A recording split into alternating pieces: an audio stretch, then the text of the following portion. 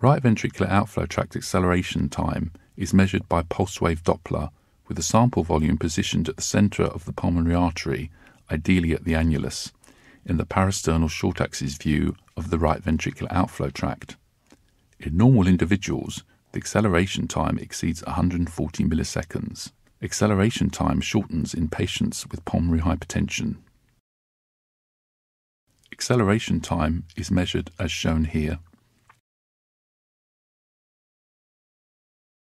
There is an inverse relationship between acceleration time and mean pulmonary artery pressure, and several equations have been described.